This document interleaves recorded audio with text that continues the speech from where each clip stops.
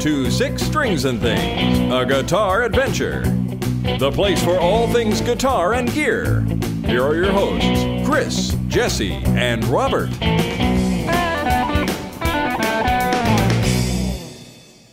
Thank you, Scott Fletcher. Welcome to Six Strings and Things, a guitar adventure, your fortnightly webcast for all things guitar and gear. I'm Chris. With me tonight is Jesse. Hello. All right. And we apologize for the delay between this episode and the last episode. I think this is episode 12, but we went on a field trip and we wanted to share the field trip with you guys while it was still kind of fresh. So, all right. So, Jesse, what have you been doing this week guitar-wise? What have I been doing? Playing, actually working with Lenny from Stevie Ray Vaughan. There's a pretty cool set of YouTube videos out there and podcasts and everything called Texas Blues Alley, which is pretty cool. He sells a lot of like the full-blown lessons, you know, if you want the whole deal. And he seems to be a pretty good teacher. You know, he's very clear and concise and everything. But he's got a lot of free stuff out there too, so it's nice. Cool. Very good. Cool. Yeah, I've been working on Cherry Red Wine by Luther Allison, which is mostly an inspirational song. But I'm like a minute in. And so, you know, a minute in and kind of I'm 2 minutes in, if you will, because the second minute repeats the first minute, sort of. If you follow the tab, it says, you know, play similar to. And if you listen to it closely, I don't think it's all that similar. But you know, which is fine.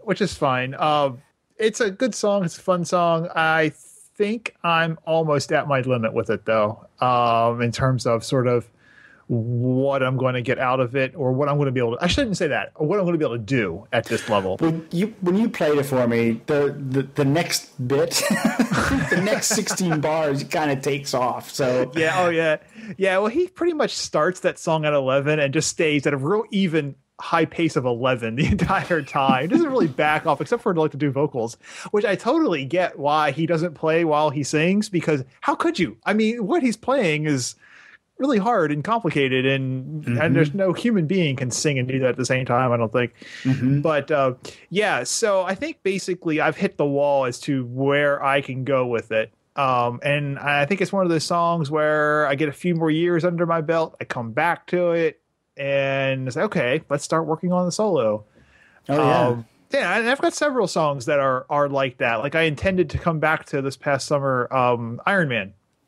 Yeah. Come back to the solo. It didn't quite happen, but I don't think it's because I can't play it. I think it's probably because I just didn't really focus enough on that. I got distracted by other things. Right.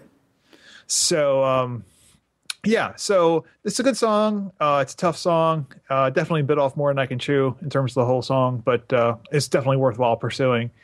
Also work on some new strumming patterns for the blues, and I hope to be able to meet with my instructor later this week and sort of cement those in a little better. I'm not quite happy with where I am on those, but I want to try to sort of do a nice mix of rhythm and lead stuff to sort of round out my playing a little bit. Sure. Oh, that makes sense. Yeah. Yeah. So, because when you jam, you know, you want to be supportive of the other guys too.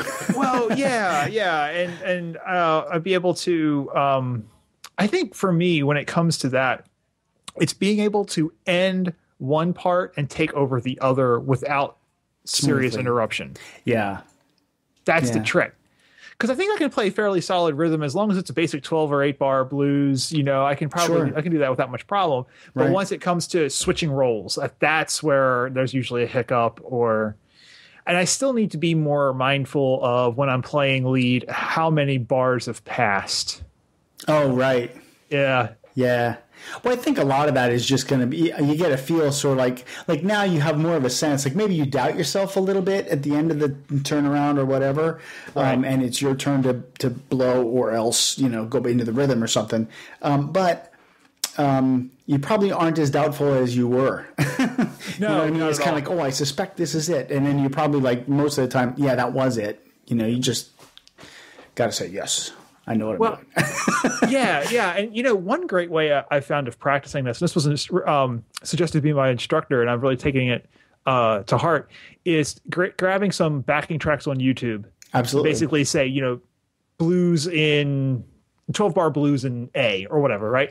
And so instead of playing with it at first, just listening to it, Yeah. hearing the turnaround, so hearing the 5 chord go to the 4 chord, and then hearing the turnaround, Yep. and then, okay, so that's what this is supposed to sound like. And then after maybe 2 of the 12 bar sort of playthroughs, start playing my guitar. Real simple stuff in A, maybe A minor pentatonic, first position, whatever, just real simple stuff, not worrying about trying to wow myself or my friends as if I could. And and then, say, okay, when I hear the turnaround start, so when I hear the 1 chord on the 11th bar hit the root note. Right. And that's sort of the key to then move into whatever turnaround to say, okay, my solo is over now, and getting myself in that habit, and then just bumping up the difficulty a little bit of what I play so that, I'm have to be a bit more conscious of what my solo is. Right. And can't just, one note or whatever. And then, keep moving up with that. And I was making some fairly decent progress a month or 2 back. I need to get back into that. I need to really sort of get into that, almost like woodshed that a little bit to get my ear.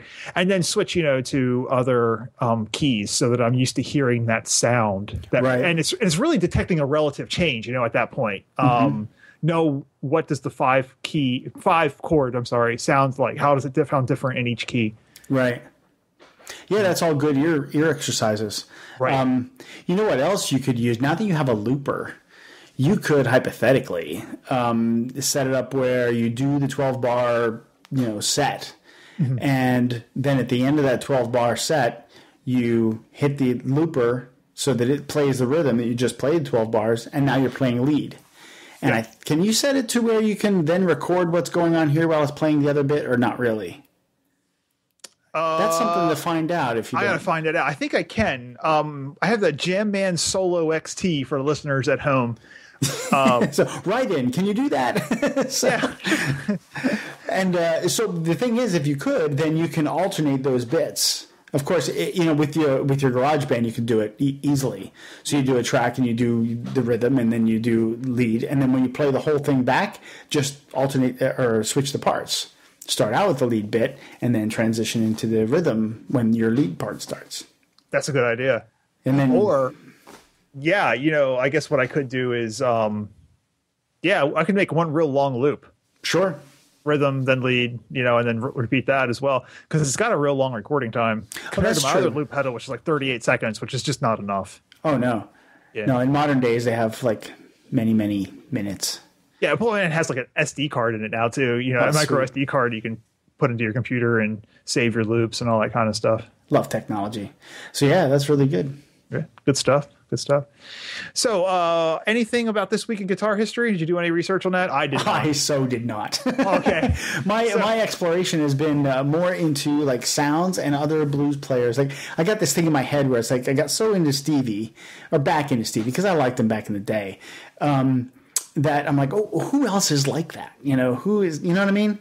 And there aren't too many, really. So I started looking at like the new, newer, I guess, hot players. I'm dating myself. It's like I still think of Stevie as kind of new, but compared to the old guys. Oh, sure. Compared to Muddy Waters. Yeah, absolutely. So I've been listening to a little bit of, Joe Bonamassa. I downloaded a couple of his things, and boy, he's a monster player. Yeah, yes. Now, his sound is not... He's more Gary Moore than he is Stevie. Although, it depends. There are some songs that he must break out a Strat.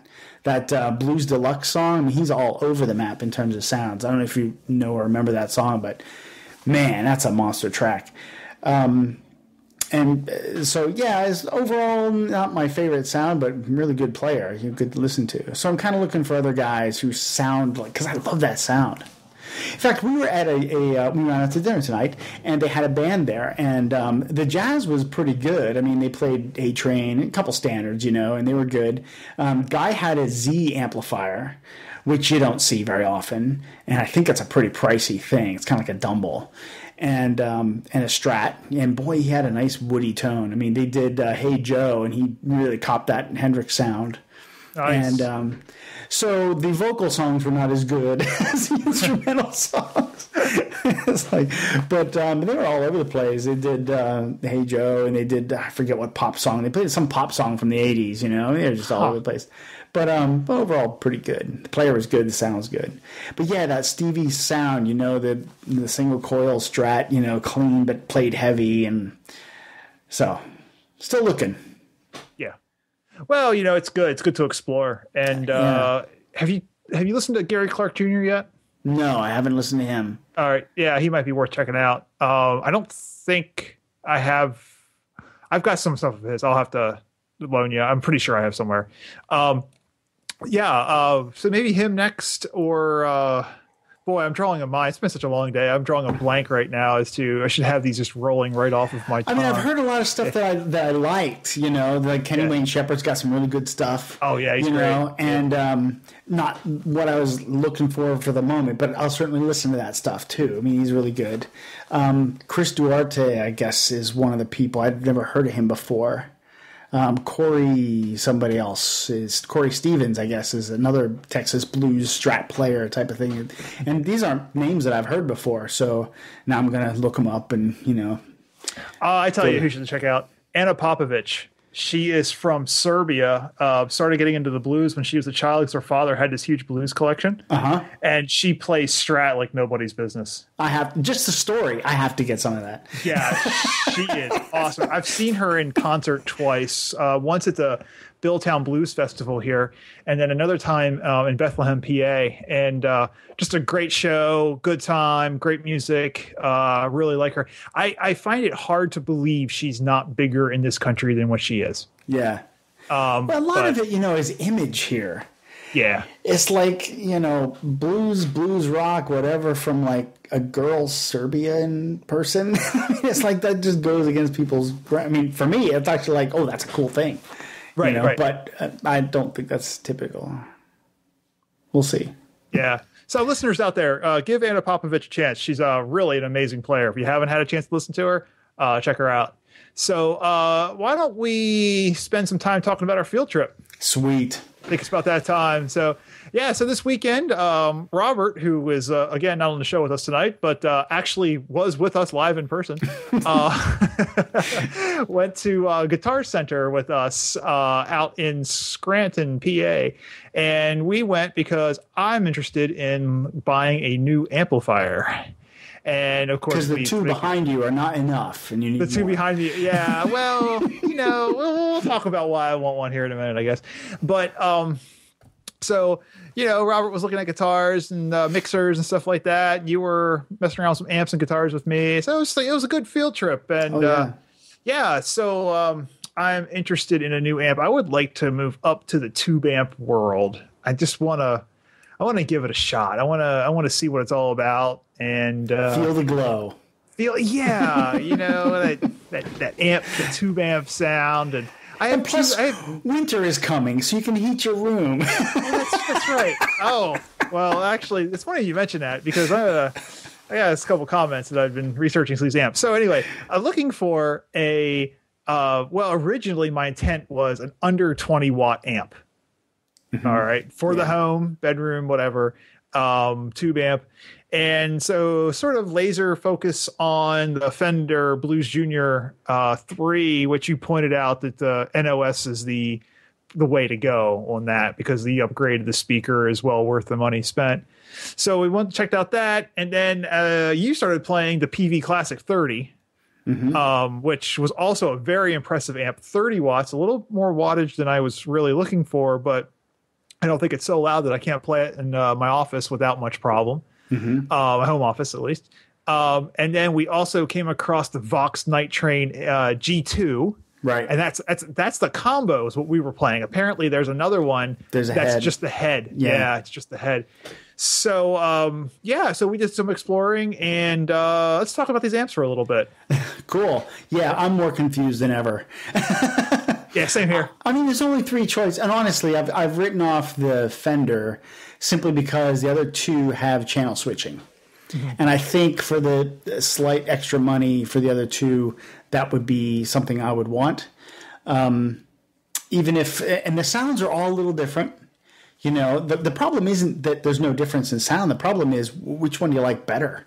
Right. You know, because one has the Fender has a really nice blues slight breakup thing to it. The Vox had a nice actually, I have Peavey, like the more crunchy overdrive, the heavier stuff. But the Fender cleans they're Fender cleans. Not quite a twin, but pretty close, and right. So, geez. But the Vox had a lot of like tone switches that you could really play with the sound. Yes. So I don't know. I mean, I wasn't even thinking about the Vox. I mean, I had no idea about the thing until we saw it there. And now it's like, that might be a front runner for me.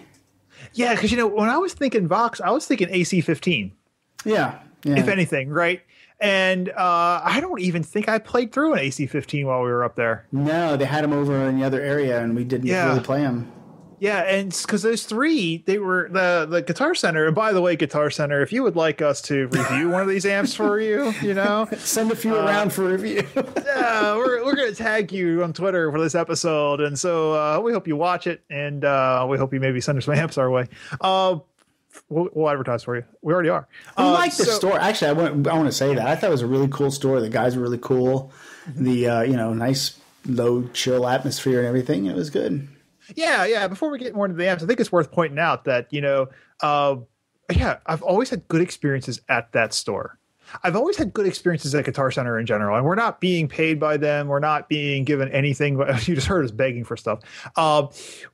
I've always had good experiences there, and in particular that one in Scranton. I've purchased my SG there. I've purchased a couple other things there, and whether I'm making a big purchase or a small purchase, it's just been a good experience, overall. And you're right, the guys were laid back. There was no high pressure sales. Right. I mean, and one guy even told us like, Black Friday's coming right around the corner, and yada yada yada. Yeah. I was like, wow, I was kind of surprised. Yeah, hold off and buy it at a better price. wait till the price goes. Yeah, like that's an interesting sales tactic, but okay, so yeah, overall great experience.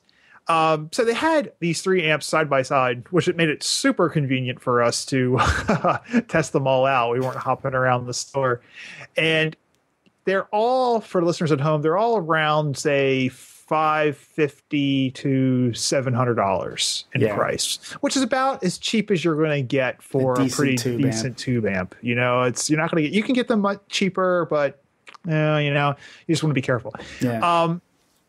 The Fender, awesome clean tone, and you're right. The breakup, I was concerned that the breakup might happen a little too easy though with that amp.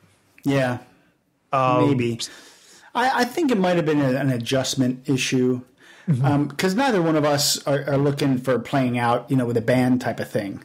Right. Maybe sort of jam sessions, but it wouldn't have to fill a big room, or a club or anything like that. Right. So I think at the levels that we would play, I think cleans will work pretty well from any of those amps. I think we just didn't have it set quite right to get a really loud clean. Yeah, well, and that's what I really started to appreciate. And I never really appreciated much with my two amps. I've got a Fender Mustang one and I've got a Fender Frontman, both great amps, both solid state amps. But I noticed more variation when you start messing around with the knobs on those tube amps that we were playing. Yeah. Significantly more variation in sound. I mean, we got some very different sounds out of that Fender by just turning the dials, and it sounded one way and then it sounded like a completely different. And right. I was very impressed by that. There is sort of channel switching on that amp. There's apparently a fat switch or something like that. Okay. Yeah, which I did not see on the amp as we were messing around, but I've been reading about it online. So it might be worth, might be checking some videos out later and listening to that fat switch on, fat switch off, and see what kind of difference. Is it a real channel change, or is it maybe just an effect? I don't know. I've also heard that on that amp, the spring reverb is prone to breaking, and if you put that amp on its side and move it, like you put it in a car, put it on its side or on its back, you can kiss that spring reverb goodbye. Okay. But don't do that. yeah. And it's supposed to be a simple fix, though. It's supposed to be like a $5 fix or whatever that you can go in there and do the wiring yourself. So I don't know. It's just what I heard. The Peavey was cool. And I've seen online some video reviews that says the back gets really hot. In fact, the top gets really hot. Oh, wow. Yeah, so hot that, they were saying that some past older models might have had some problems with switches melting. Oh, wow. And people talking about, like, this one guy was playing, he reached around and touched the back of the amp, and he just moved his hand real quick. He's like, ow, that's really hot. Well, there are twice as many power tubes in that, because the other two we're discussing are 15-watt models, and they use two. I think they're both EL34s. Yeah. The Peavey has 4 of them, and it's a 30-watt model. So I'm wondering how much of it is that, and how much of it is that they're just biased to run hotter. Which is an interesting argument. I mean, some might argue, and we didn't really get that much into the sound because it's a store, we didn't have that much time. But if I had it in my, room to play with, you can get into the little, the real tweaky stuff in terms of difference in sound, where if you bias the tube really hot, then you get that breakup, a little earlier. Right. There are mods to the Peavey actually that... in fact, the higher level Peavey, the 50, you can just pull 2 of those 34s and get a 25-watt amp. Huh. So then you get to break up a little earlier because, it's only 25 watts. You have to do a little mod. You actually have to pull 2 of the 34s and clip a couple pins and therefore make those tubes useless. You can never have, you'd have to replace those tubes to be 30 watts again. And then you put them back in, then you can have a 15-watt amp. Okay. Interesting. I wonder if just because if I got the Peavey, that I might do that just to get the breakup at a lower volume. Right. But yeah, I didn't know about the heat actually. Yeah, it's definitely worth checking out. There's a couple of videos online. I just went to YouTube and did Peavey Classic 30 review and a couple of comments about that. I liked the sound. However, I felt that the sound of the Peavey Classic 30 was in some way, some of the settings that you were playing with, fairly close to the stuff that I can get easily with my Mustang 1. Mm-hmm. Okay. Some of the sounds just sounded familiar to me. Yeah. Now, if I had A-B'd them, I might have noticed the difference between the two, right? But, I think it was still a pretty good quality amp for sure. Also, American made. Mm-hmm.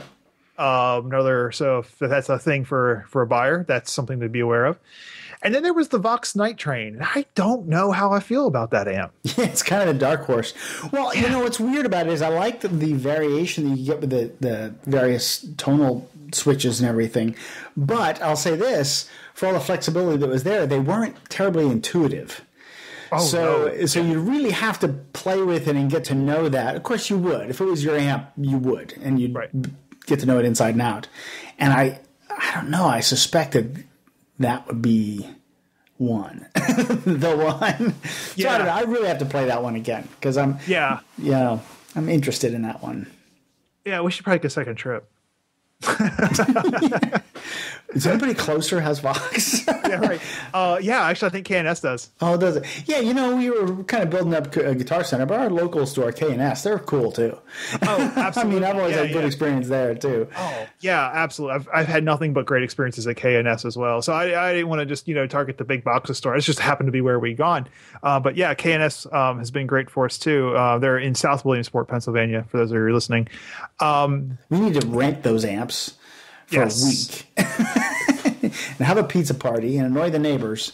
And we need to tag Fender, tag Vox, and tag Peavey on this podcast. That's right. Send them around, guys. Yes. Let us do an amp shootout. All right. And send them our way. We'll be more than happy to play. The thing about the Vox, though, was that what concerned me a little bit about it is that you were puzzled by it. And you've been doing this for a long time. Yeah, but I'm not a tube amp guy. Well, that's true. I'm into running through menus on modelers, man. It's a totally different world. So I was like, this makes it more, right? I tease, but you know what I mean. So, but again, you're gonna, whatever you end up with, you're gonna get to know inside and out. So what I just need to know is, does the thing make, of the few sounds that you want to get out of amp, because you can only really expect a few sounds if you're going to switch between them and everything, then, does that do it better than anything else? And so far, it, gave a good account of itself, and that I can't say I wasn't expecting it, I just wasn't thinking about it, so. Yeah. Oh, yeah. I wasn't thinking about it either. And it's just one of these things where there's 3 really good choices, which is awesome, by the way. Yeah. But I'm at a loss, and I've been watching some review videos and reading some reviews online, trying to look for things, and I honestly don't know which one I like better. Well, and what's funny is part of it is my taste changes from one day to the next. Yes. It's that thing where it's like, yes, I had this awesome sound, and then you wake up the next morning, it's like, yeah, that's really not that good. What was I thinking? Yeah. You know, and you read this one, and everything has to do with guitars. You know, it's like, well, this was my favorite guitar last week. Now this week it's something else. Or, yeah, I put these pickups in last week. And I've seen this in, like, pickup forums where it's like, I made this awesome hybrid, blah, blah, blah pickup. This is the best thing I ever heard, blah, blah. And then, like, a week later, you'll see further down the forum, the guy will be like, yeah, I'm tired of that. Okay. All right. Yeah. Yeah. So I don't know. I just, of course, you know, I can go back to that store and listen to all three of those amps. I'd probably still not know which one that I really want to get. Well, I think it may end up coming down to get one with the features that you have that you know you like the sounds. And it's also one of those things where when you're A-Bing things right there, it's like then these microscopic differences come up. But once you get it home and in your crib and you're playing and everything, it doesn't matter. You know, It's a good sound, you're good to go. Yeah, I know. What I'd like to do is see if I can find a really good model for the Blues Jr. for the Mustang One. I have to think there's some out there. There's got to be out there. And then if there's a really good quality one, then it would make sense to really focus on either the Peavey or the Vox. And, just need to do some more research. Yeah, that's true. And I need to see what people are playing, not because I necessarily want to be like so-and-so, but because if I like a certain set of sounds and they're using the Vox amp, let's say, then maybe it would make sense to go in that direction. It's hard these days because, I mean, if we were looking at, you know, like a Marshall Stack versus a Fender Twin versus a Vox AC30, then you can go and say, well, I like Brian May's sound, you know, so Vox or Beatles or something, you know, British that way. Or you could say, I like this country guy or whatever who plays a twin and go there. But I mean, now all these amps are sort of not, you know, borrowing sounds from other amps, you know, like I didn't think that Night Train sounded particularly Voxy, you know. No, it didn't. And so it's like, okay, I mean, it's trying to cover more ground than just that. And as was the Blues Jr. I think they're all doing that. I mean, they have their own sonic sort of fingerprint, but they also want to be wide-ranging enough that you could play clean blues, you know, slight crunch, heavier crunch, you know, up through at least AC/DC with these kind of amps, you know, and maybe more. Maybe, you know, the people that I've been reading about on the Classic 30 is basically saying that, you know, you're good for country blues, classic rock, and that's about as heavy as you're going to get. Which is fine. I mean, fine. Yeah. You know, if you want to do Meshuggah, then you stick a metal zone in front of it. Well, and that's just it. You know, I kind of like the simplicity of the Blues Jr. Mm-hmm. And if I want crunch, I've got the Tube Screamer. I've got the orange pedal. You know, I have pedals. Yeah. And so, you know, I can just dial in specifically what sound I want with the pedals and the amps together, as opposed to worrying about, you know, multiple channels or fancy girth mode, whatever that was on the Vox Night Train. Right. So, boy, I don't know. Our listeners are probably sick and tired of hearing us waffle over amps. So let's move off of amps and on to pickups. So I got a toy. Can you see the toy? Oh, I can see that. Yes. Yes. So I had to try this. I've read. Did I tell you about that? I think I did. We were talking a little bit about these in the car. Yeah. So the way this works is this guy came up with these pickups, and they're different than most. It looks like a single coil pickup, okay, but there's actually 6 coils in there. Oh, that's cool. Isn't that cool? Each one of those is individual pickup. And there's 2 neodymium magnets, which, if you know anything about magnets, are very strong magnets. And then the pole pieces, the way they get in their various pickups different sounds is they make the pole pieces out of different materials. The magnets are pretty much always neodymium, and there's always these 6 coils. And 3 of the coils are wound one way, and the other ones are reverse polarity. And, of course, the magnets are reverse polarity, so they're humbucking in every permutation. They get a humbucking sort of pickup sound when they're connected in series, and they get that really, you know, single coil kind of sound when they're in parallel. So this is fascinating me, and I'm thinking, well, that looked really cool, but do they sound good is the main thing, you know? Well, that website that I was telling you about, the Texas Blues Alley, he replaced the pickups in his main guitar with these things, and boy, they sound good. I mean, they're clucky and stratty, and he nails that Stevie Ray tone when he does the Lenny thing. I'm like, wow. So so I looked on forums, pickup winder forums, and these guys actually, Jason Lawler's on the one, in the one, and the people who actually wind pickups, custom ones, and they all have pretty good opinions of this guy and his stuff. So I had to get one. This particular one I got off of eBay because it was cheap, but I have another one to match it coming from the manufacturer, and I'm gonna put them in one of my guitars. We're gonna see what I think of this thing. Oh, I can't wait. I'm just excited about having a single coil sound that is single coily but noise free. Because some people don't have a problem with the hum and the buzz and everything from a Strat, and it just makes me crazy. To each his own. I think you should record yourself playing either video or audio only before you do the switch out. Oh yeah. And then, play on the show or record and play for the show. So we can A/B these things and listen to them and just hear what the difference is between, the coil and, that pickup and your old pickups and whatever guitar you put them in. I will do that. That would be awesome. Definitely. And then, that'll be cool. And then maybe I can get some more pickups from him. So I'll have to tag Zex Coil on this thing too. Yeah, absolutely. We got all kinds of tags. We're going to have several tweets about the show. I can see it now. Come on, guys. Make this a very Merry Christmas for us. Yes, right. It's the holiday season. Well, it's not exactly the holiday season yet. But, it's actually, we should probably title the show Chris and Jesse Beg for Toys. So, anything else you'd like to talk about tonight, Jesse? I think I'm done. Yeah, I think I am too. So, all right. Well, please remember to subscribe to our show. You can click on the subscribe link, like us on Twitter, or follow us on Twitter, I guess. Like our videos on YouTube. And if you have any questions or you want to contribute to the conversation, just tweet us at SST Show or email us at sixstringsandthings@jestercat.com. And we'd love to have a conversation with you. Also, feel free to post comments on YouTube.